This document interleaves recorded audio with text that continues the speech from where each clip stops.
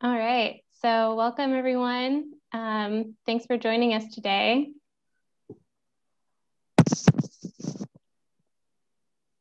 We're here at the EnviroHouse for our workshop with Britt McGrath with Tahoma Audubon Society. We're going to be talking about friendly gardening for birds and pollinators, what you can do to make a pollinator garden. And we're going to start with a couple of poll questions. Well, might want to wait like that. Yeah, about half of them in right now. So you can see the EnviroHouse in the image behind me, even though I'm not there. And we are trying to build more of a pollinator garden there.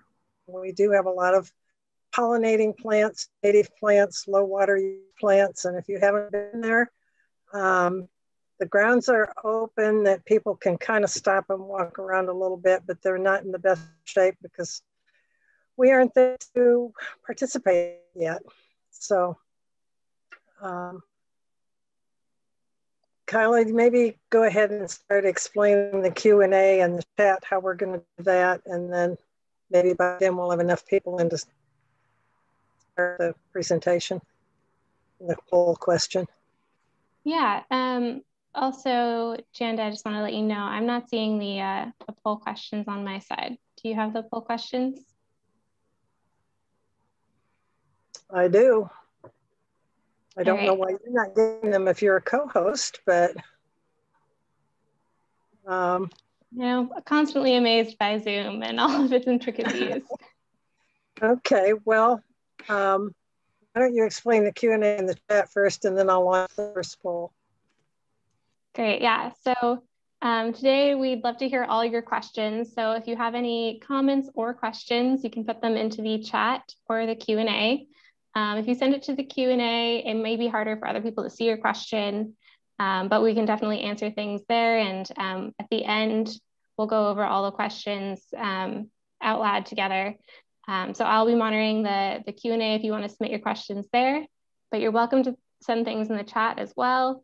And when you send things in the chat, you want to make sure you change who you're sending it to. So right above where you type in the message, there's a $2 and a drop-down menu. So if you want everyone to be able to see your comments and questions in the chat, you have to change who you're sending it to all panelists and attendees so that everyone can see your great comments and questions.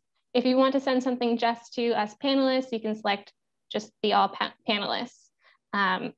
But I think it's great if everyone can see all the questions. And also, you know, if you have fun comments to make about your garden, that's always welcome as well. Yeah. Okay, so we start every webinar, if this is your first time with us, we start by asking you if you heard about the webinar, and it helps us to know how to reach out in the limited ways we have right now with the EnviroHouse not being open, but we're trying to find more ways to let people know about what's going on. So this first poll is about how you heard about us in question 1. And then question 2 is a short question that Kyla needs to ask you because she is a AmeriCorps member and this is something she needs to do. So do you want to explain that a second and then launch the poll? Well, actually, I'll launch the poll and you can explain it while they're filling it out. Great, yeah. So after you let us know where you heard about the event today, I have 2 questions, pretty simple. You don't have to think too hard about them, but I just want to know how much you feel like you already know about how to make your garden safe and an inviting place for our native birds and other pollinators. And then also how easy you think it would be to implement new gardening practices at home that are more bird pollinator friendly. And I'm going to ask these questions again at the end so we can get a sense of how much you've learned during the workshop and how empowered you feel to make changes in your own garden after hearing from Britt today. So, and this is something, as Janda said, for AmeriCorps, we do some measurements on our environmental education efforts. So this is for me to show what I've done to help spread environmental education information locally. So I really appreciate you taking time to answer those questions now, and then we'll answer them again at the end. Okay, so I'm going to leave this up just a couple of seconds longer because we have about 80% of you that have answered so far. Give you another chance to, nobody went to the EnviroHouse workshop website. Okay, we're at 92%, so I'm going to end the polling here. We'll look at these answers and share results. So there you can see did. Can you all see that?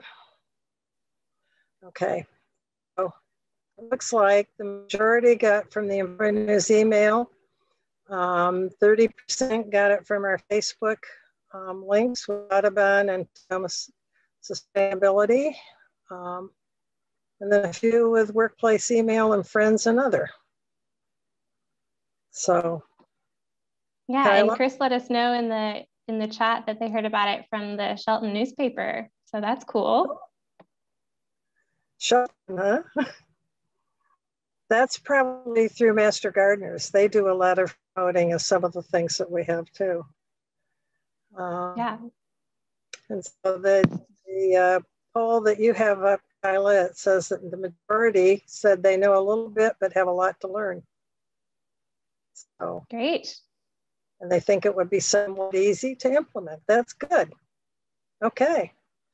All right. Well, let's proceed here. We'll introduce Britt again, and Britt, you can tell something about yourself, and then we'll get into this screen sharing and go forth. All right, thank you so much. Again, I told you guys in the chat, I'm really excited to be here today. My name is Britt McGrath. I use she, her pronouns, and I'm coming at you from Tahoma today, which is traditional coastal Salish and Puyallup lands.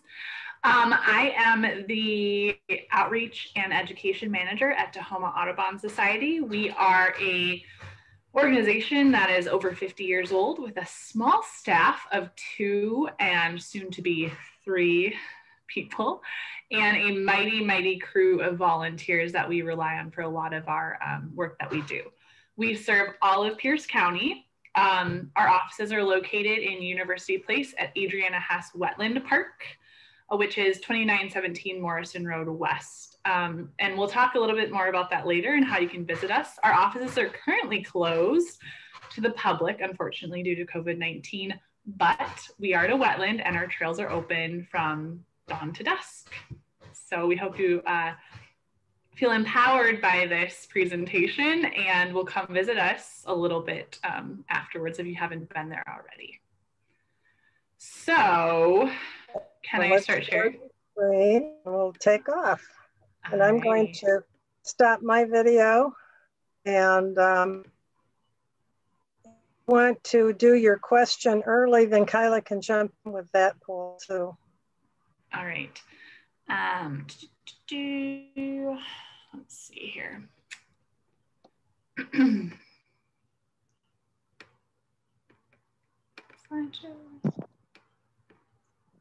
From beginning. All right. So what was my question, Kyla? Remind me.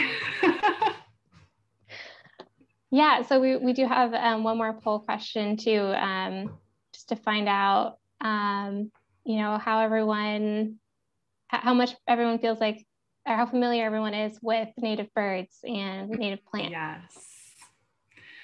Yeah, so today we're talking about creating a bird and pollinator friendly garden, and obviously Tahoma Audubon connects people to nature through birding, recreation, conservation, and education. So one of the poll questions is about how much you know about native birds and plants and animals. So I'd like to know a little bit about what folks know. So if you want to launch it now, that'd be great. Thank you for the prompt.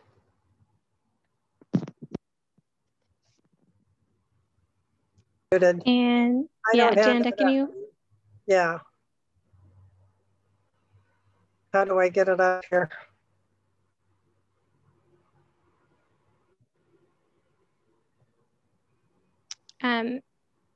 if you go to the poll, there's a drop down where you can select the questions at the top of the polling.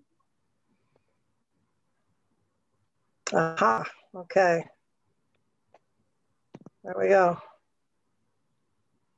Learning as I go. As we all are. So how familiar are you with Northwest birds, pollinators, and native habitat? Just so we get a feel for where we're at.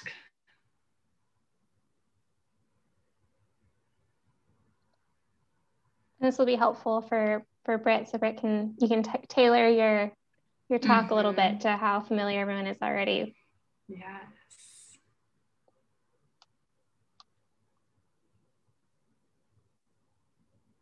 We've got about 6% who've answered. We'll leave it a few more seconds. And then Britt will be addressing all of these areas. So by the time we get through, you'll know a whole lot more.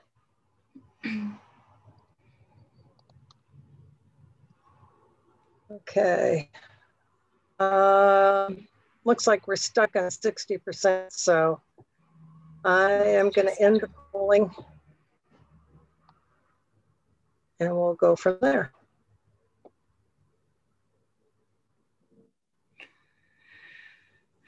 Okay, so it's pretty even. Yeah. Surprisingly, there's nobody that answered that they've just recently moved here. We get a lot with plants, that they know all their plants and their trees and birds and things from other parts of the country, but they're new here. So that doesn't appear to be the case. So thank you so much. So one thing I do want to say is that there is obviously some science that goes into this, and some of the resources that I'm going to share from Audubon and other resources there's a lot of research that goes into it, specifically about how we care for the earth and what effects we have on our pollinators with what we're doing in our human lives. But also some of this will be my own experiences and my own suggestions. And what I have had success with and what I have not had success with. And at the end of the day, gardening is kind of trial and error, and you can get a lot of knowledge out of it, a lot of joy out of it, and at the end of the day, we can help our pollinators as well. So for those of you, I didn't see an answer that said I am an expert gardener, expert pollinator gardener. I know everything about pollinators. And I think that we should all be lifelong learners, and I am so open to anyone sharing their experiences, sharing things they know in the chat, because I think that we can all learn from each other. And I think that's a good part about being an educator, which is what I get to do on a daily basis. So always open to your information and insights. So without further ado, here we go.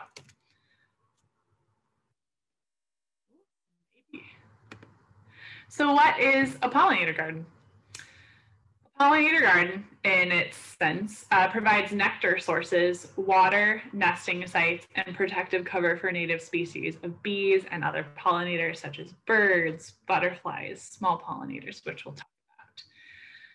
And pollinator gardens can come in many different shapes and sizes to kind of fit to where you're at in your world and your life. Pollinator gardens, what I'm going to be focusing on today is I will focus on some specific pollinators, some specific ways to get pollinators to your pollinator garden, some specific plants, but also I'm going to be focusing on the fact that pollinator gardens provide a habitat for many different types of species of pollinators, and providing habitats and natural habitats is part of what we can do to increase the biodiversity in our ecosystems. So a couple of things that I will be doing is sharing resources. Because we are Audubon Society, we do focus on birds. And one really great resource that you can find is Plants for Birds on the National Audubon Society website. Plants for Birds is a program that is basically a native plant ID or database that you can search your location and see what plants are native to your location, and also what birds would be attracted to those plants. So it does focus a lot on native plants to attract birds. And we'll go into a little bit later about why native plants are best and most important to be planting in our pollinator gardens. So the first bird I'm going to talk about, I think, is really accessible and really special. It is the hummingbird. So this is kind of a roadmap for when you're just deciding how to plant and why to plant and where to plant your pollinator garden. These are all things we can think about, is what plants to plant. Specifically hummingbirds, Pacific Northwest plants that hummingbirds are interested in using as a pollinator is bee balm, flowering red currants, salmonberry, columbine, lupin, phlox, rose of Sharon, lilac, and elderberry.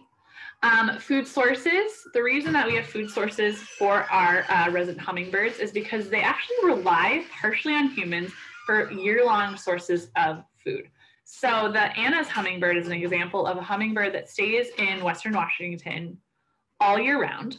And partially the reason for that is because humans put out nectar feeders, so hummingbird feeders.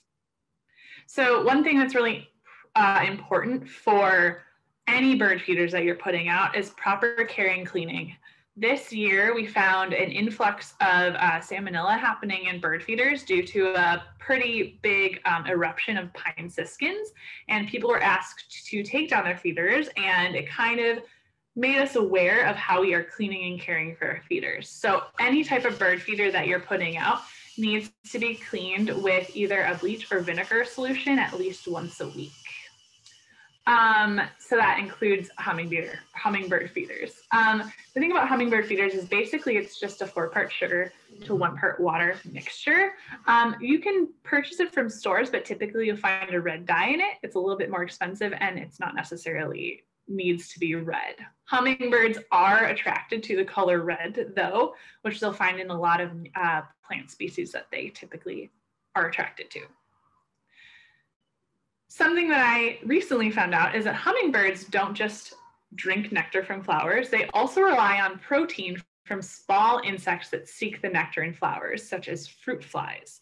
So while hummingbirds are feeding, they are also eating fruit flies. One way to attract fruit flies, as we all know, to our area is to potentially put out banana peels or orange peels or something like that, which helps in our yards to attract those small insects and protein sources.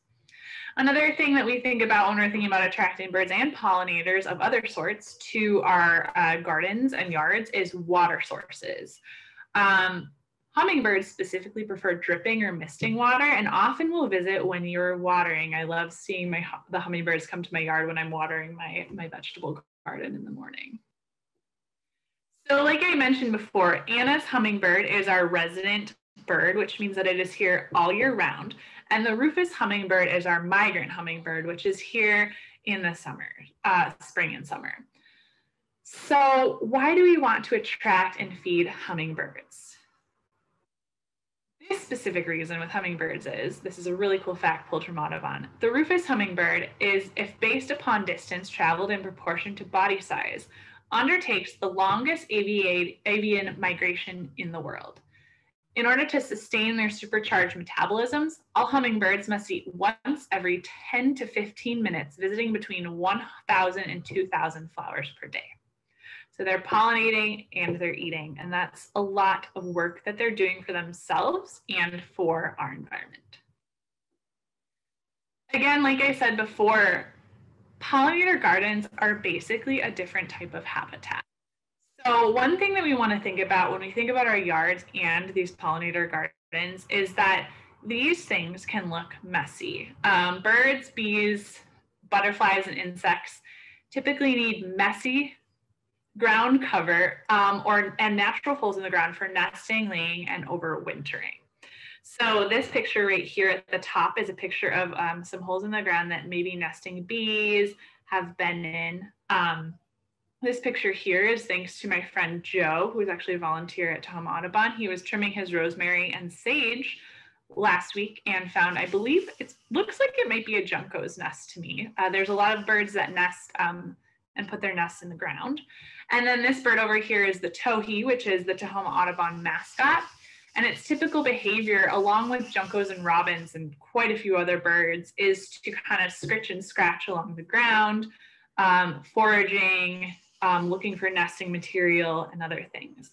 So when you're planting your pollinator garden, one thing that you want to address is having some more middle height shrubs with foliage that birds can hide in, and then the foliage can fall to the ground and kind of stay there and provide shelter in the winter and warmth. Now we'll get into a little bit about how to plan, prepare, and plant your pollinator garden. And we'll take maybe a little bit of meandering path. So the first thing you want to consider is your location and finding a good spot. So like I said before, pollinator gardens can take all sorts of different shapes and sizes. One can be as simple as putting some potted plants out on your balcony or porch. So if you're in an apartment or a place without a yard, you can plant pollinator plants in pots. Another space would be a planter box. So one you build or one that's already at your house. You can have a small space that is beneficial to you and to your pollinators. My suggestion would actually be to, if you're just getting into gardening, is to start with a limited space like this, to experiment and see what works, and then to expand. One thing you can do after that is to, if you have a pretty big grass yard, you can start digging up sod or grass while considering shape, size, and location of where you're putting that. So do you want a square or rectangle pollinator garden? Do you want one that has more of a natural curvature shape?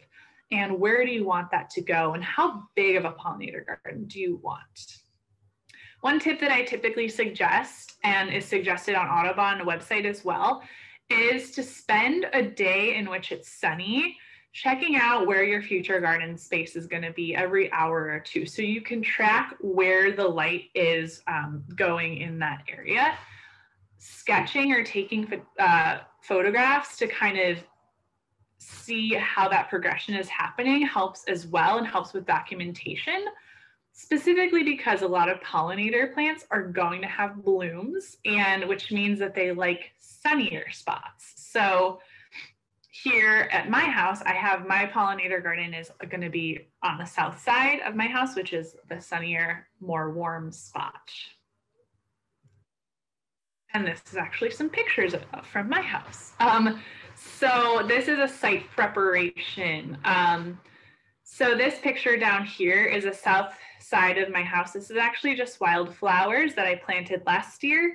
And they reseeded themselves, and the calendula, these orange and yellow flowers here, which are medicinal and pollinator flowers, actually started blooming beginning of March and are still going. So this guy has been going on its own now, and it has, as I was taking pictures, there were bees and butterflies flying all over. So locations are things to consider, like I said, sunny spots, and considering where the shade will be in the summer. And then also something that people don't always consider is that you will have to water these every once in a while. So are you close to a hose, or do you have a rain barrel nearby? Another thing is, this is why I posted this. This is actually on the south side of my house too, but it is on you can see the sidewalk right here. So this is, this yellow plant is called the basket of gold. And then these are called evergreen candy tuft. And then I have some poppies, and there's some lilacs up there. These are all things, if you walk around your neighborhood and see what people are growing, and you can, there's a lot of plant apps where you can take a picture and see what that plant is. You can also see how I've left my dandelions here too for bees. Take a look and see what people are planting in your neighborhood, and it can inform what grows well near you. Again, measure and see how much space you have, and then take photos from different perspectives. This is obviously two similar perspectives, but you can take it face on. And then the reason you're measuring is to see how much space you have for the different plants you want to put in, and how big the plants are going to go as you research them. And then sketches. It's a good idea to get a scale of drawings and shape for your garden. This is, you know, how much garden do you want to take care of? What shape do you want it to go? How do you want it to flow in the yard? And then include what's already there. If you have a tree that's going to cast shade over it, pay attention to that. And when we go through this a little bit more, we'll talk about how we planned for that at Adriana Hess's pollinator garden. This one. So this building is Adriana Hess. Like I mentioned before, it's Adriana Hess Wetland Park in University Place. So we are in the process of planting a pollinator garden here. And these are some pictures when we were planning that we were looking into. And we have a poll question for this. I was wondering, has anyone actually had a chance to visit Adriana Hess Wetland Park?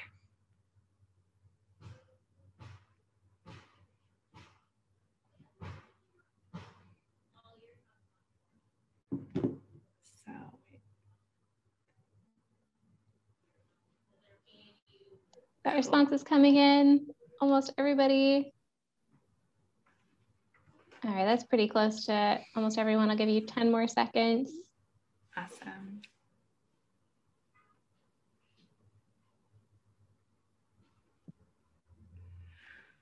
All right, well, it looks like most people have never heard of Adriana Hess Wetlands Park, which I have to say was also me before looking at Tahoma Audubon's events this last month. So one person has heard of it, which is great.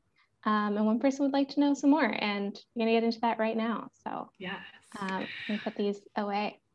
So Adriana Hess, like I said, is actually located on Morrison Road West, which if you've ever been to the Whole Foods in University Place, it's kind of behind there and a little bit down the road. It's like a little hidden gem. It's a small park. I would say it has between 1.25 miles of trails, which are gravel and accessible to wheelchairs, walkers, and strollers. You can also bring your dog there. In the back, it has a pond, and it has a bunch of different types of habitat there. There's mixed coniferous, deciduous, there's wetland, there's a little bit of a riparian buffer happening. And then there is a new pollinator and rain garden. So this is Hess in I would say about February, we took this picture, and this part right here next to the building is what we cleared out in order to put our pollinator garden in. Now in front of it, there is a gravel feature that is attached to or kind of a catchment for our downspout there in order to have water flow into our rain garden. So the pollinator garden is going to be behind it and a little bit in front of that. Now you can see in this picture, this tree right here does not have any leaves, but in the summer it does leaf out and it casts shade during part of the day. So we decided to take an aerial view snapshot of what this space looks like in the summer when it's a little bit more shady. So these are all kind of tactics and tips you can use when you are working on kind of planning for your pollinator garden.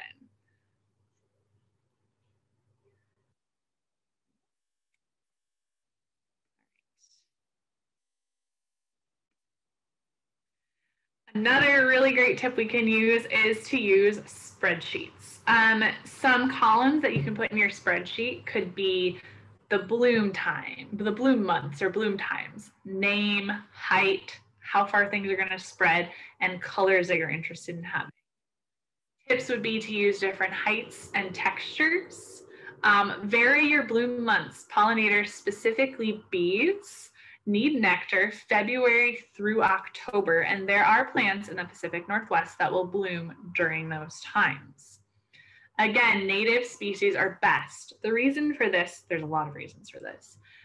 There's a lower amount of watering and maintenance, first of all. Second of all, a lot of them tend to be perennials, which means you only have to plant them once. And they provide the most food, shelter, and natural ecosystem to native wildlife and pollinators. So that means they kind of sync up to the natural cycle of when pollinators are coming through our area. These things include bugs that live in them or in their habitats, fruit, nuts and seeds, and nectar. we have a really great page on our website at www.tahomaaudubon.org that's called the Healthy Habitat page. It's under conservation. And there's a lot of really great information there as far as native species and alternative pesticides. And there's just a lot of information on how to build a healthy backyard habitat. The other thing you can add to your garden is non-invasive and non-native species. So these will provide other sources of food, color, and cover variety. One thing you want to do before planting non-invasive, non-natives is to check the Washington Noxious Weed Control Board or Washington Invasive Species Council just to be sure of what you're planting.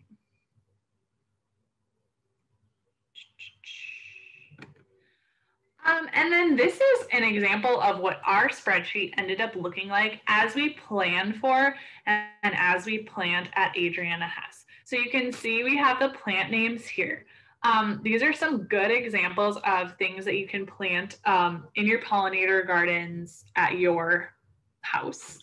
Kinnikinnick, yarrow, borage, stonecrop, snowbrush, snowy fleabane, butterfly milkweed, bee feed or bee balm, hummingbird mix, purple cornflower, common sage, and winter heather are all the things that we're planting.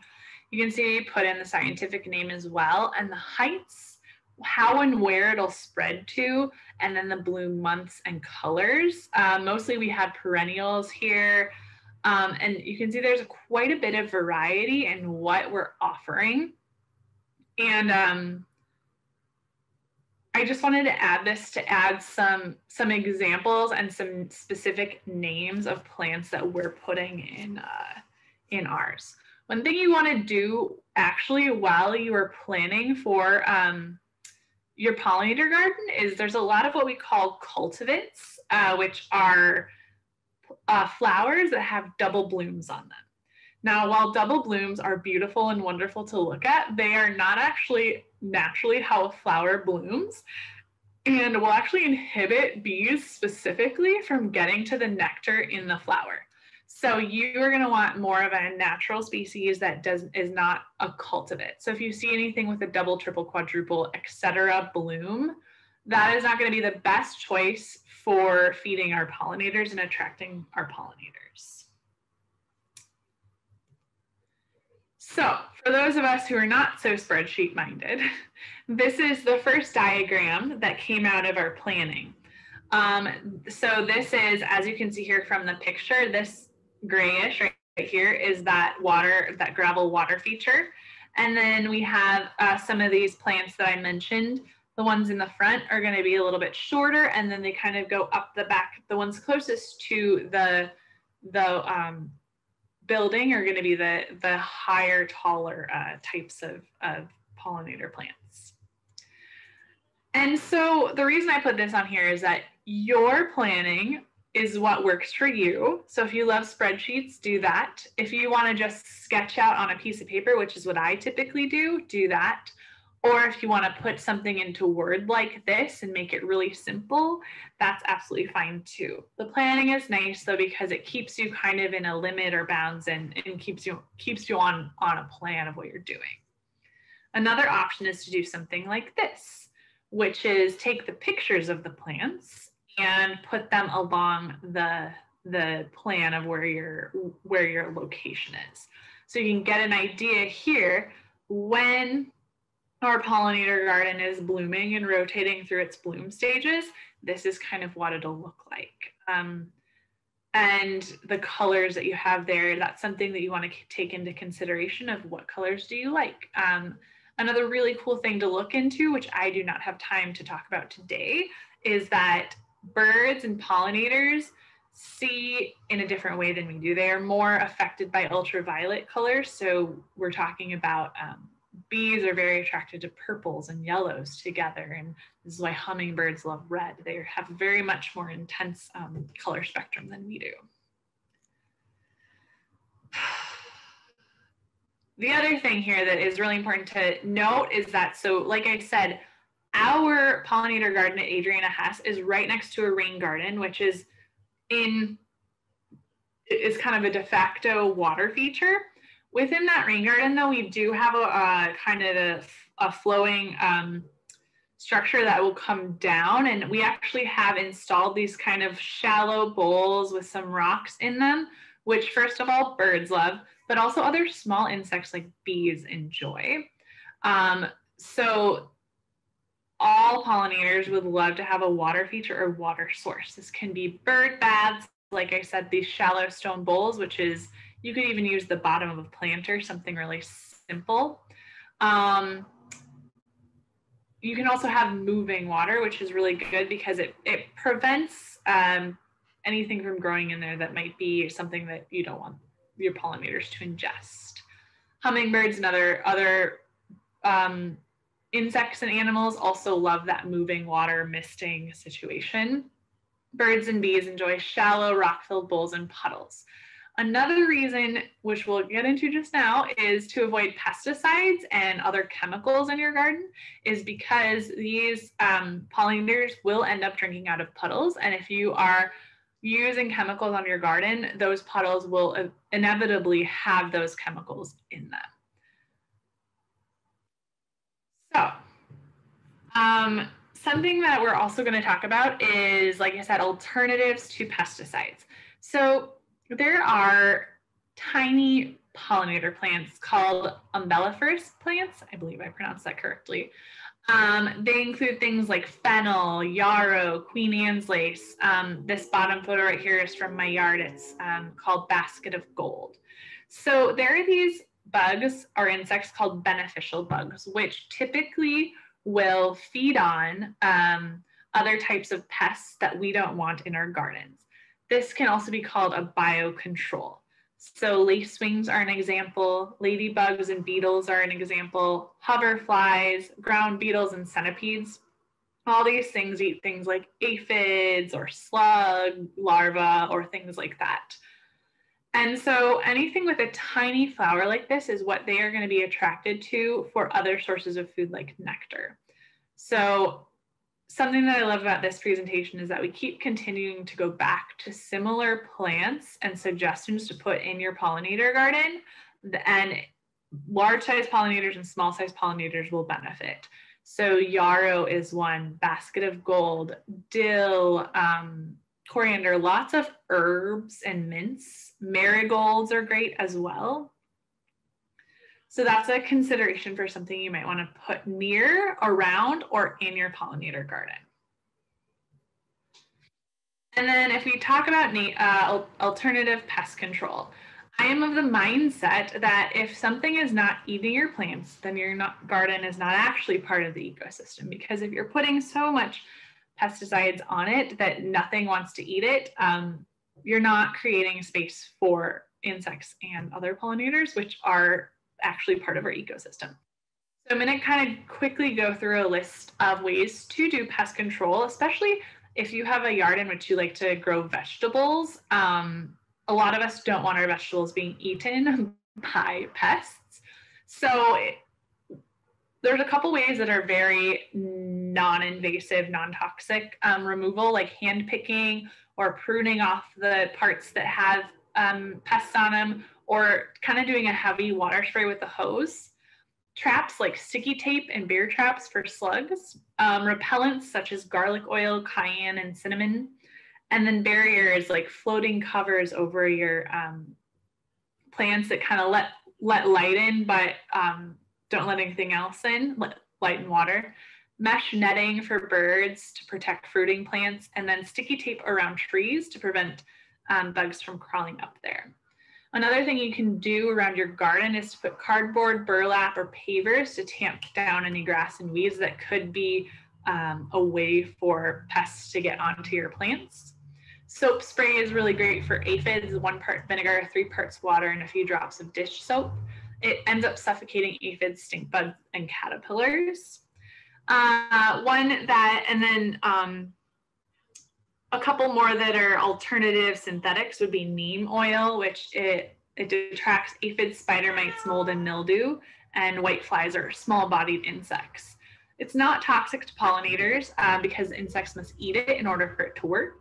And these things, any oils you put on or anything that's going to cause a sheen on the leaves, you're going to want to do in the AM or dusk, so then the sun doesn't burn them. Another option is diatomaceous earth, which is a sedimentary rock that actually clings to soft-bodied insects and kind of dehydrates them. Wood ash is alkaline and dusty and does a similar thing. So anything that's drying or dehydrating would help as well. There are also a lot of other natural pest and weed control options on the Healthy Habitat page, as I said before. And then for as far as synthetic pest control goes, EnviroHouse actually has a really great how-to on its website as far as that goes. The other thing we talk about is actually plants can be repellents as well. So I just kind of picked two of my top pests, such as slugs and aphids. Plants to repel, slugs include mint, lemon balm, and parsley. Aphids are marigolds, mint, and basil. And then I included this chart here, and this kind of, this is a chart of organic pesticides, how they do what they're doing, and their toxicity level, and what they're toxic to. So like I said, I talked about neem oil. It's not toxic to birds and mammals, and it has a low toxicity in aquatic life. But these are still things you want to consider about how you want your space to be, what you want to be eating, where you want your pets to be, and just how you want to go about pest control in your garden. The other thing I want to talk about is weeds for good. So weeds, simply put, is a plant in the wrong place. Some weeds compete with desirable plants, are pretty tenacious and grow a little bit faster, and some spread invasively. But one thing you could consider is leaving some of these in your garden. Examples of these, this one right here on the right is the purple dead nettle. It's pollinators like it. Dandelions, I saw a junco in my yard eating dandelion seeds the other day. Clover, I feel like a lot of us in the Pacific Northwest are getting a little bit more keen to growing clover in our yards instead of just grass. Oxalis or wood sorrel, which is up at the top here. It kind of looks like a clover with yellow flowers. It is a good pollinator plant, and then wild violet. And then this picture that is the background is actually my garden bed right now, and I'm growing garlic in it and just kind of letting the wood sorrel and oxalis run free for now. So we've gone over planning a site, prepping a site, going from there. The next thing we want to talk about is purchasing and planting, which typically happens April through May in our area. And I would suggest to check out, once you've picked your plants, you can check out local nurseries for spring sales of live plants. There's Woodbrook Native Plant Nursery in Gig Harbor, I love. Washington Native Plant Society has spring sale. Pierce Conservation District, Tahoma Nature Center, and Garden Sphere are all pretty local to here. Other places you can get are seeds from reputable region sources. And then, you know, depending on what's available, you can be flexible and use your knowledge to make substitutions. You don't always need fertilizer, but if you think you do, I would consider using Tagro. And then you let it grow. The great thing about a pollinator garden is it will grow back mostly every year because you're using perennials and a lot of reseeding types of plants. And then also it's interesting to figure out what kind of microclimate you're in, because that determines what will thrive. Some species will self-seed and spread, and others will disappear. Last year I had a ton of bachelor buttons in my wildflower garden. This year I have, I think, like 5. And then as your garden progresses, or as you add more pollinator garden to your yard, you can add new colors and textures and heights and see what works for you. So like I said, these are there is some science to it, and then there's a little bit of experimentation as far as what works for you and what your preferences are. And I tried to put a little bit of both into here as an experienced gardener, and try to work some different types of pollinators into this. So this is your resource and references list. I wanted to say too, with Tahoma Audubon, just a little pitch for us. We are a membership organization. So I wanted to ask, I think our last poll question would be, if anyone was a member of Tahoma Audubon yet, who is on this webinar with us.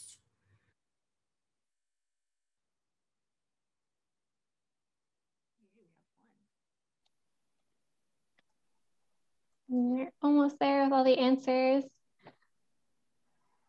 Just a couple more seconds. Because we are not allowed to, we're set on our webinar, we're set so that the panelists can't.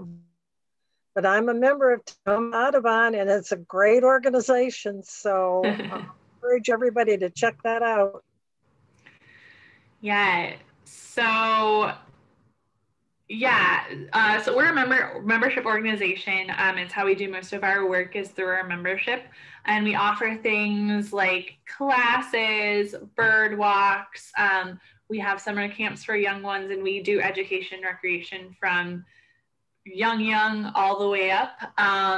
One thing that we have coming up actually is our spring. Our major spring fundraiser is called Birdathon, and it's actually one of the coolest ideas for a fundraiser ever, because you get to go out and count birds. It's like a walkathon, and pledge to that. But this year, because of the uptick in kind of backyard and casual birders, we have a lot of other options and ways to get involved.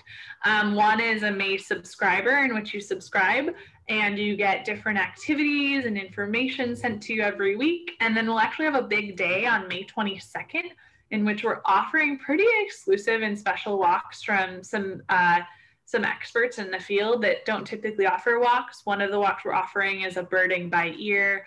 One is about bird photography. We have a marine biologist leading a walk at Titlow. So I would encourage you to join. How you do that is you can do it through our website. You can give us a call. So you can do it on our website and sign up line, give us a call. And we'd love to have you and give you some exclusive information about Tahoma Audubon.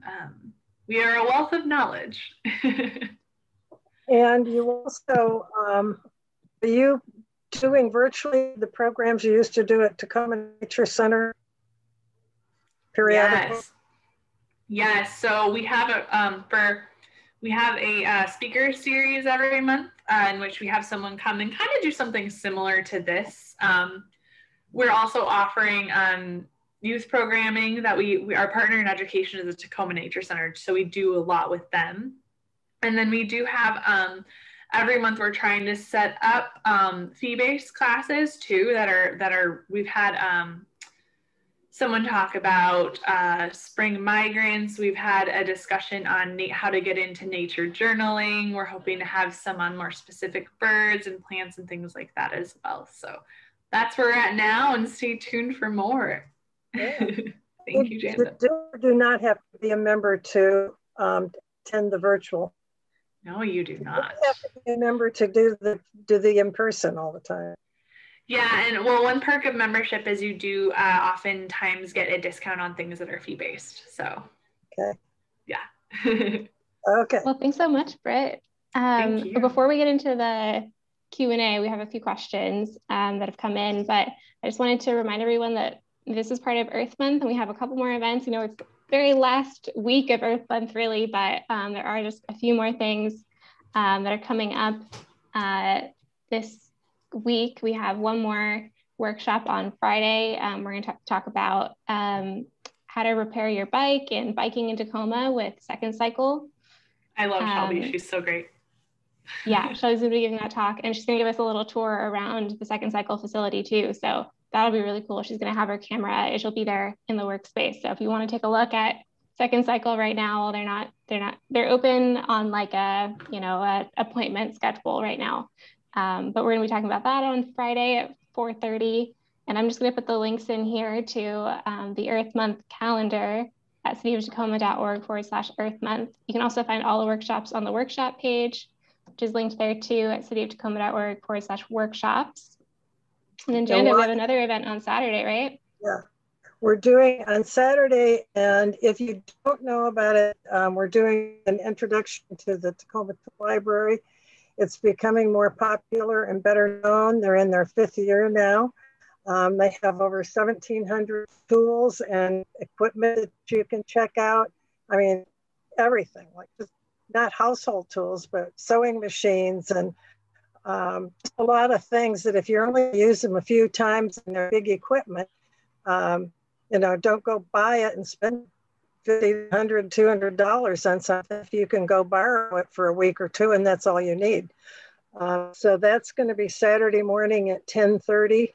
And through all the things you need to know about, because they've moved, they're now with in the back Tacoma Public Library. So they have space and they are, they're not for walk-in, but you can check out the inventory online. And then you make an appointment, reserve what tools you want, and you make an appointment to pick up, you drive in and they'll bring them out to your car. So it's a real pretty cool thing. And they coming up very quickly. I won't go into that much detail, but in May, so that one's 1st of May. And then we will also be doing on the 8th of May, we're doing with Helen, we'll be doing preserving fresh food with freezing. That'll be a new webinar. May 12th, we are repeating the one that we did last month on soil health and climate change. That had some good research and a lot of really good information in that one. That's on Wednesday, May 12th. And then May 15th, we're doing, should be of interest to people on this one, we're doing with the Native Plant Society. We'll be doing native plants to enhance your habitat. And the last one in May so far, it's on the 22nd on herbs that you can grow, how to use them, how to preserve them. So you can find those on the website, and we'll be getting them out in the EnviroNews and in other locations. So that's what's coming up. And this has been really fun. Thank you, Britt. It's just great to have this connection with Audubon and have this information. Yeah, I want to launch those last couple of poll questions so that we can get that sense of what you've learned and we can continue to improve. We can, next time we do this workshop, we know what we can focus more on. So I'd love to know, now having attended this workshop with Britt, how do you feel about your knowledge on being able to create some friendly places in your garden for pollinators and birds, and how easy you think that'll be to do in your own yard at home. And I'll give you some time to fill those questions out while we go to Q&A. So a couple things that came through. One of our attendees is really interested in bees and you know, those really good insects that we need in our in our gardens and, you know, for our agriculture and everything. And they have some mason bees, but they'd like to know what other things they can do. And you mentioned, you know, the water dishes are helpful for bees. If you could talk a little bit more about mason bees and other helpful insects, that would be great.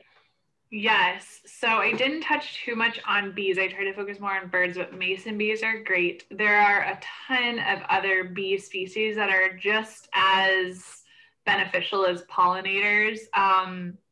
And I would say that you can order mason bees online and have a mason bee house come to your yard, which is wonderful. They are some of the first pollinators that come out, so that's really great. I would say that one thing I would suggest is, like I said, I planted my pollinator garden and kind of just attracted them. I think the bright colored blooms, the smells, just kind of trying to look into it. There's a question about how to attract cedar waxwings. So trying to figure out what type of pollinators it is you want to attract. But basically planting a pollinator garden, there's a lot of overlap, which is something I was trying to reiterate in there. Like there's a lot of different plants that will attract a lot of different good pollinators to your yard. And I think, let me throw in on that, learn what the pollinators are. There are some charts out there, so good information. Mm-hmm. A lot of the pollinators are things that you would normally think are pests, hoverflies, and that don't look pretty like bees necessarily flying around, but they do a really productive job in keeping plants going, and just make sure you're not swatting something and killing it. Even the mason bees, if you're not familiar with them, they kind of look like a big blue fly. So just cautious with, you know, how you're treating your critters in your yard. Yeah, and then also on that, you were just talking about finding out resources. So we did have a question too about the plant varieties, and if you have those, the ones that you shared up on the website. I know I put some links in the chat to native plant guides at the National Audubon site. Yeah, so we did a lot of research as far as what we wanted. Elise did this, a lot of research as far as what she wanted in her in the pollinator garden at Hess. We don't have what is in our pollinator garden up yet, but the plan is for the Adriana Hess pollinator garden and rain garden to be kind of a teaching garden. So eventually we will have the species listed on our website as far as what's in there.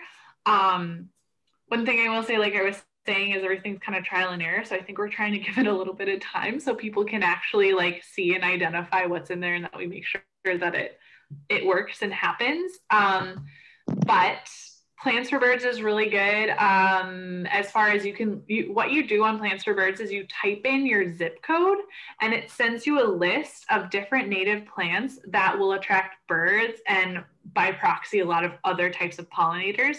So if you're looking for somewhere to get started, you can type your zip code into that, and that's a really good way to get started there. Again, Woodbrook Native Plant Nursery, and any of these plant sales also are native plants, and a lot of them are pollinators as well, if you're looking for somewhere to get started. And just put that Plants for Birds link in the chat again. It's a great resource. Great. Yeah. Thank you for the question. And yeah, I know you talked a little bit about this already with, you know, like do some research on the species you want to attract. But I was just thinking about, you know, cedar waxwings too, and a lot of these other birds. You know, there's certain things I see in my yard all the time, and other things that I very rarely see. And I'm just wondering, you know, what is that? I guess you need to have a combination of certain trees and certain food types. Do you have any recommendations there?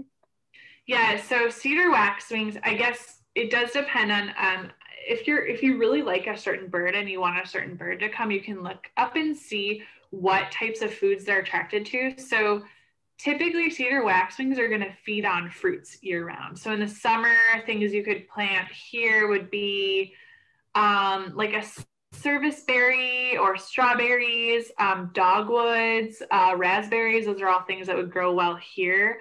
And then in the winter, they're going to transfer a little bit to like madrone, juniper, mountain ash, crab apples.